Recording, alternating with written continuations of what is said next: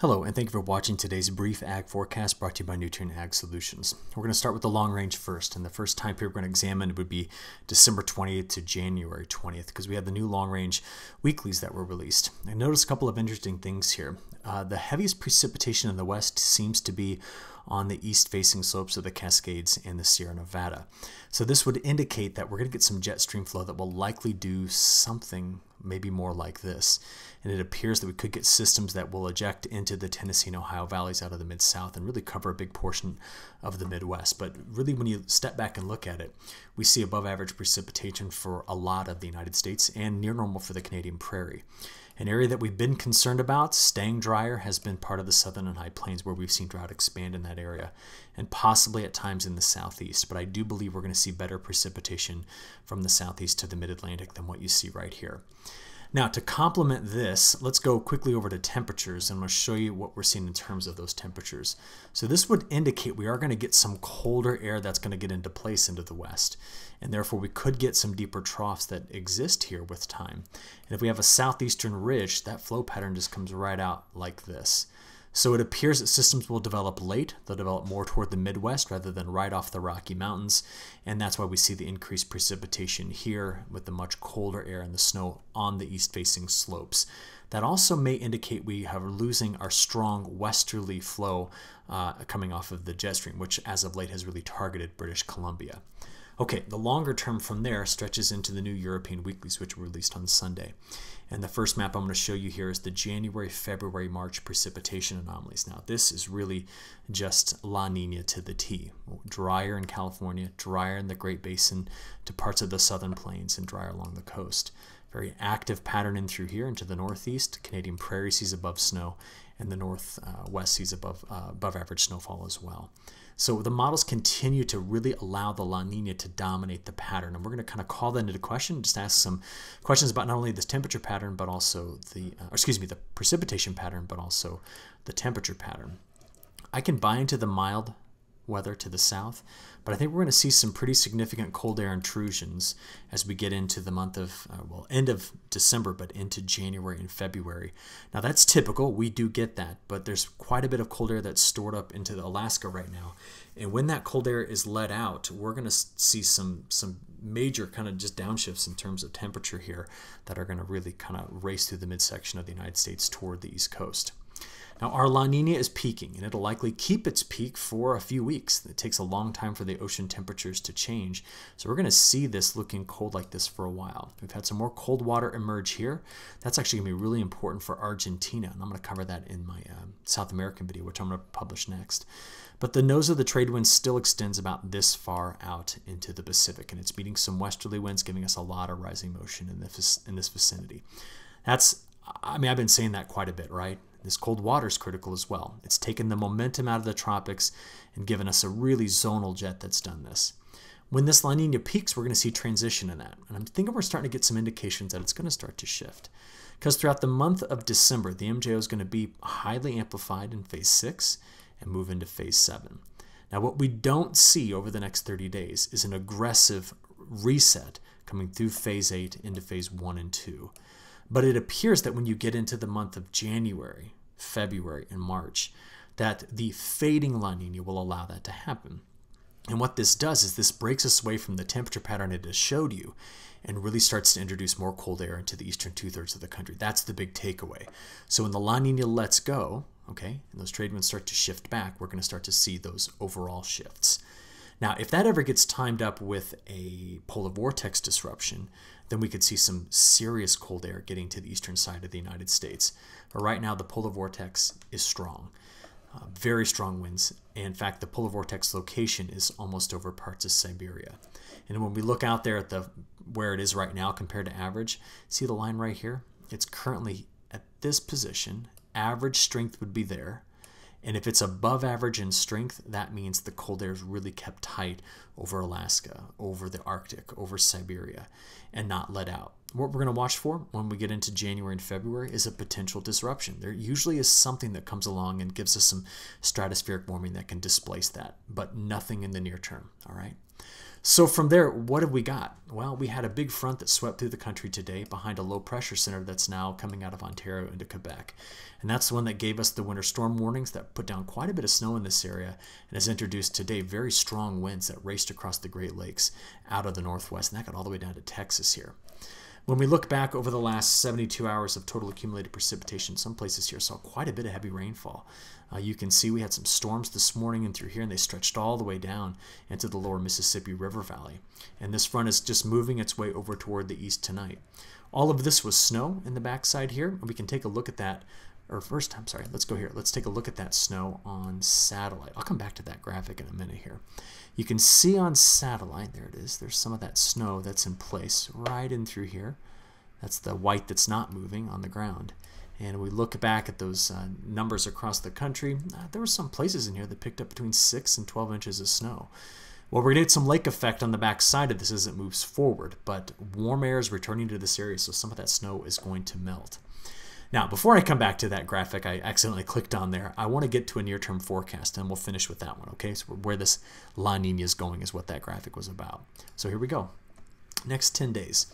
We've got a shift farther to the south of the jet stream, and the flow at times, once we get out here, is going to start to come out of the southwest. It's not the subtropical jet, but it's a deep trough, and that's what's going to increase the precipitation in California. Watching a low on Friday emerge here and go toward the Great Lakes. Going to bring snow into an area right into this region, and we're going to watch storms out ahead of it. Okay. Problem is that this region in through here seems to get left in a dry slot, and that's why we see drier conditions continuing in an area that's been quite dry. To watch it all unfold, let's do our multi-model analysis. So first system moves through Quebec tonight and is offshore, and it just dragged a front here. You can see on the GFS model, drag the front here, and by tomorrow morning it's already offshore. Model's got the same position.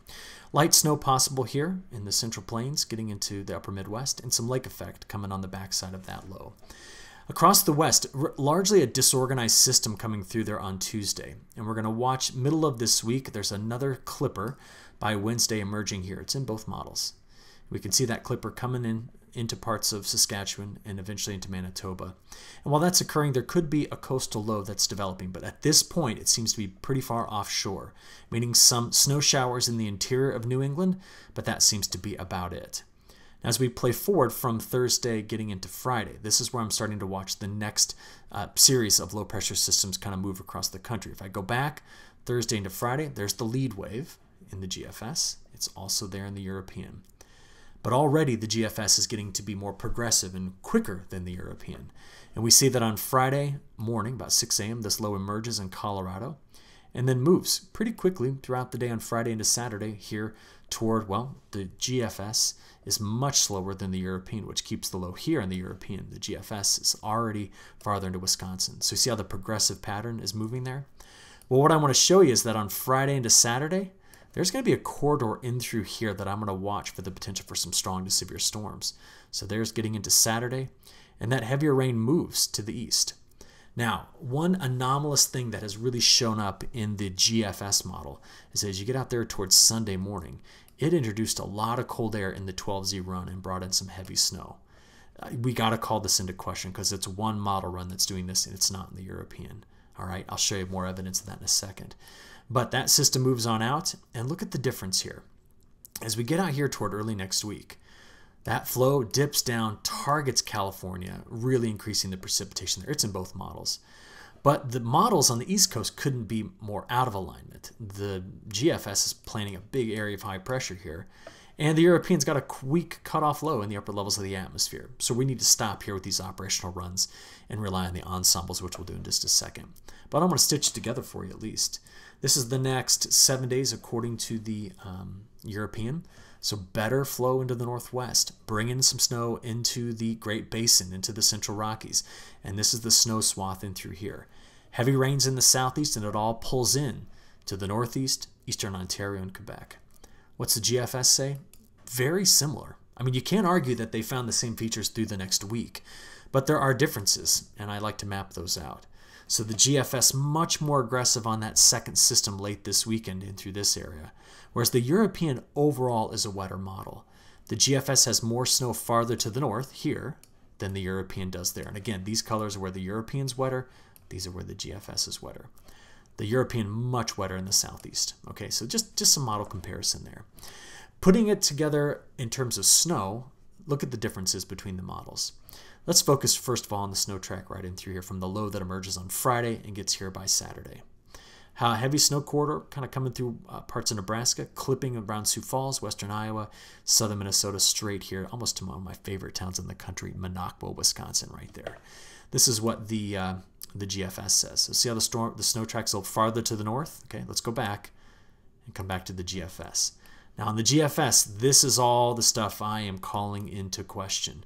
And I'll tell you why in a second. But before I do anything else, the Sierra Nevada, the Cascades, we're piling up some snow here. Both models agree on that. That's that stronger onshore flow that we're going to get in the near term, which I'm pretty excited about. But over there along, let's come back here, sorry. There we go. The next 7 days, you see how the European ensemble is not aggressive on the heavy snows here behind that last system. So I think this is our main snow corridor outside of the bigger stuff that's going to come into eastern Ontario, over into Quebec, and then of course the stronger flow here into the west, piling up the snow in the Sierra Nevada, the Rockies, and the Cascades. So I rely more on this map, which again, I'm sorry, shows you the probability of getting 3 inches of snow over the next 7 days, more than I would on the individual snow maps.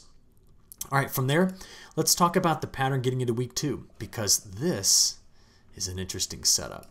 This is really almost textbook MJO phase 7. Ridge here, trough sticking into the west, and a pattern like that keeps above average precipitation here. But I'm telling you, there's going to be an active corridor in through here as well, from the mid-south, parts of the western Corn Belt, Missouri, bringing systems through that area. We're going to see that. And I believe the models are overly dry in this whole part of the East Coast. I think they're overly dry into week 2. And just to kind of give some evidence of where this temperature pattern is going to go as we finish this up, you know, Monday's highs brutally cold in the northern plains. What a switch, right? Last, Wednesday, we were in the 70s here. We've had over a 60-degree swing in temperatures. Well, the temperature swing is going to continue. Tuesday, that cold air moves east. But by Wednesday into Thursday, look at the rebound of warmth in the midsection of the country. But you know, a system's emerging on Friday in Colorado. So there's going to be cooler air on the backside of that. That's where we get our snowfall into this area. And that warmer air expands into this region on Friday and Saturday. That's the risk of the strong to severe storms. But that also moves east by Saturday, getting into Sunday. But overall, in the longer term, we don't yet have the right pieces in place to break down the ridge and develop lots of cold air that can move out. So what we end up getting here is day 5 through 10. That would be this Friday through the middle of next week. More mild air returns, melting all that snow that could fall in this area. And it's even out there day 10 through 15 when the ridge is established over the southeast. But we need to watch this cold air coming out because it's there and it's poised for the second half of this month. And we saw it coming out when we began this forecast video talking about what we're expecting for that time period of late December through late January. Now, back to that graphic I snuck in there a few moments ago. Where was it? Right here. This would be what we're forecasting the La Nina to do. By January, it's making the turn. Into February, March, April, we expect it to get back to neutral territory. Possibly by early summer, we could be looking at a weak El Nino event occurring. That's what the models are suggesting. You can see it in the ocean temperatures. Coldest in December. By January, the fade is beginning. Getting into February, March, April, May, and June. And at this point, this is a very peculiar view of the ocean temperatures. There's the cooler water here.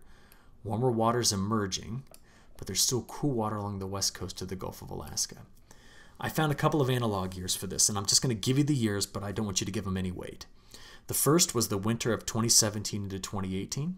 We saw the same thing happening by spring. And the second was the winter of 2011 into 2012. We actually saw the same thing happening going into spring. You want to know the difference, though? By the time we got into summer in 2018, the ridge set up here.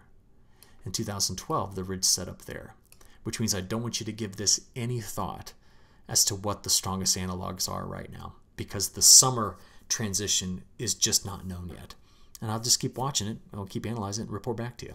Appreciate your attention. We'll talk to you again on Thursday. Thank you.